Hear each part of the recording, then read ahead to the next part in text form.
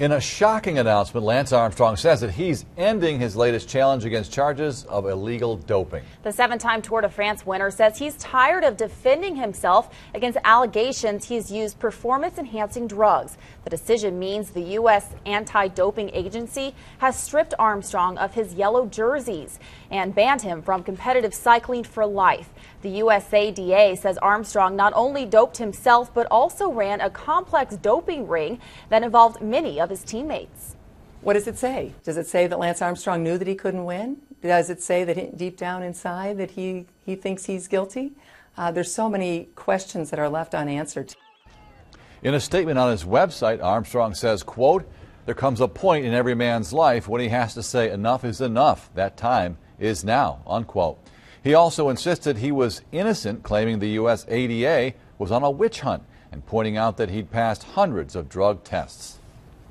And like the rest of the world, the local cycling community is digesting and dissecting this announcement. Some worry it will steer negative attention towards the sport.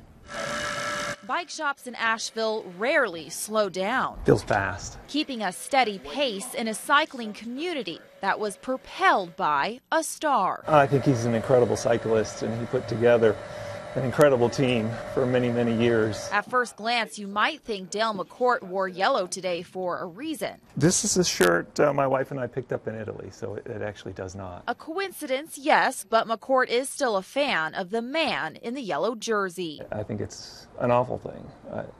My wife and I were talking, I think, who the heck did he piss off? News came Thursday that Lance Armstrong's 7 Tour de France titles will be wiped from the record books and likely his 2000 Olympic bronze medal. He's also banned from the sport for life. I do applaud cycling, in particular for its very strong anti-doping stance, and that if all sports tested to the stringency of cycling, I think we'd have a lot of sports that have a whole lot less athletes. The news of Armstrong being stripped of his wins comes after he chose to stop fighting doping allegations, leading some to believe he indeed had something to hide. We don't want to see the whole sport of cycling tarnished by what's happened here, because again, in the end, we really don't know the true story. We don't know what all's really happened. With not going through arbitration, we never will know. But despite the unknown, Liberty Bicycles points to Armstrong for bringing attention to the lesser-known sport in the United States. He's helped, obviously, bike shops themselves have sell a lot of bicycles and have a lot of people really want to get involved in a sport that is obviously very good for them. A sport that these cyclists hope will go on full speed ahead. That they won't lose faith in cycling. Cycling is a wonderful sport.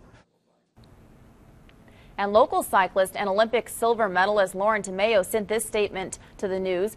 "We are all aware of Lance's decision and the actions USADA intends to take. Our sport of cycling has endured a lot surrounding the subject, and I think it's time to turn the page and move forward."